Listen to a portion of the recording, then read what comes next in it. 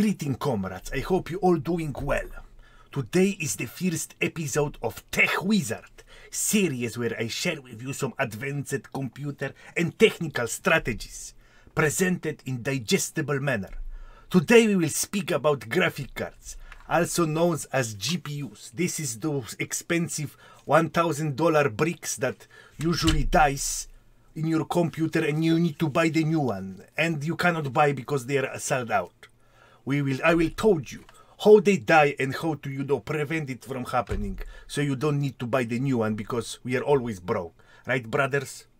All dangerous experiments performed in this movie are made by experienced individuals and trying it. Please do not repeat it at home. So let's begin with first experiment. I will now disassemble this graphic card and begin the presentation.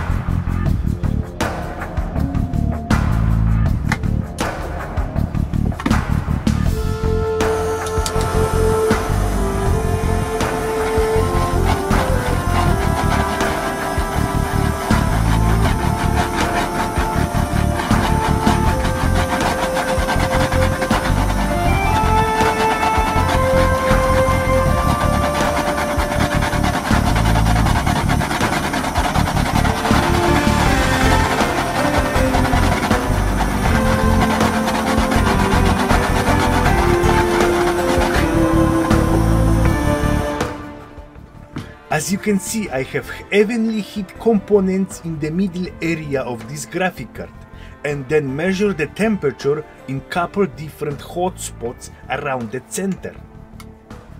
As you can see, some parts were hotter and some were colder. This is because different material types were used, and there are also different scale of thickness are present. For example, this is aluminum, and this PCB is made of synthetic composite that block transfer of electricity. And under these black squares, the silicon is present.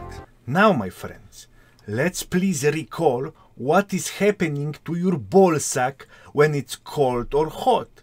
When your ball sack is hot, it's expanding, it's fluffy, it's happy, it's dingling. But when your ball sack is cold, it's actually shrinking, keeping your egg inside. Same thing happening to your graphic card. When you play games, it's heating up, expanding. And when you turn off your computer, it's cooling down and shrinking. Do you remember our experiment? Every time you heat up or cool down your graphic card, the components present on the PCB are expand or shrink with different speed because they are made with different materials and the heat spread is uneven at the beginning. That put tension on connection between those two components, eventually leading to the damage and disconnect of these components that are present on the graphic cards. That's when your graphic cards dies and the black screen happens. Ooh. So conclusion. Your cards don't really care if it's 60 or 80 degrees Celsius hot. Rapid heat ups and rapid cool downs, it's what is harming in longevity, like roller coaster of temperature. That's right, playing 24/7 is actually good for your graphic card, so I recommend that. Of course, there is upper limit how much heat you can go up. Usually, components on the graphic cards are rated up to 1010 on 1030 degrees Celsius. But please beware that even if reported core temperature of the center of your card is 80 degrees, that the same time part of the card responsible for power delivery may be as hot as 150 degrees Celsius, and this is very not good for your graphic card.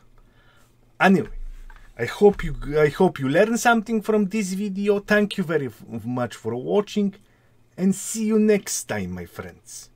Very soon. push.